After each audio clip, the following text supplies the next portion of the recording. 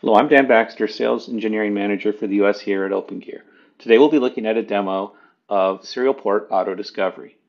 Serial Port Autodiscovery is a feature included in all of our out-of-band appliances.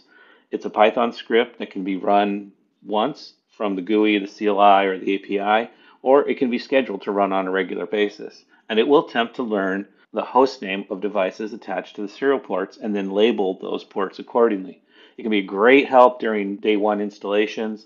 It can be great help during move changes over time just to keep everything trued up and be a good source of truth of what's attached to what. So let's go ahead and take a look at how this works. I'm going to go into configure serial ports, and my port 1 on my OM 2216 has a CAT 1000 attached to it. And for reference, I'm running version 2211, which has a lot of new features around auto discovery.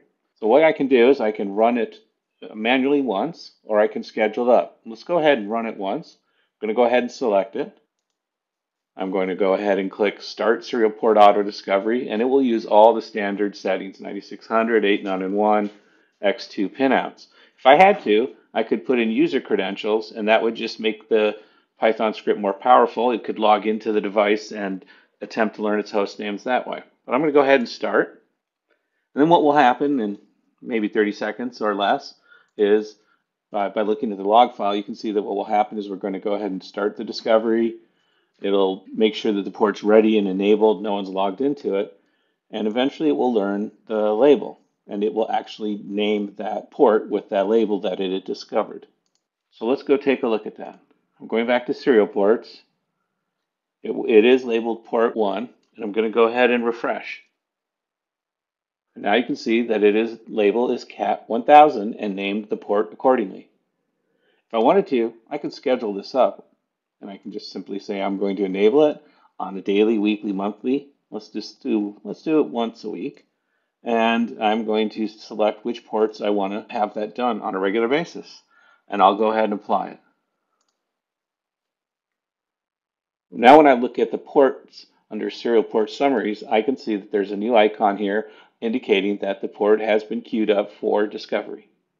Port auto discovery can also happen at the Linux shell of the appliance.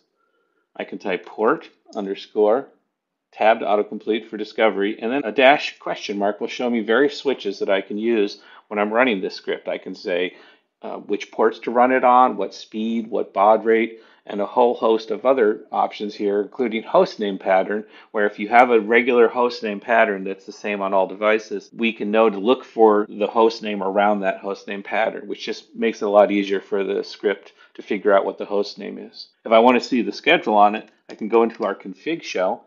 I can type config, enters into the config shell, and now I can type show ports tabbed autocomplete, shows me auto discover and schedule. And now I can see all of the settings in the CLI for the auto discover process.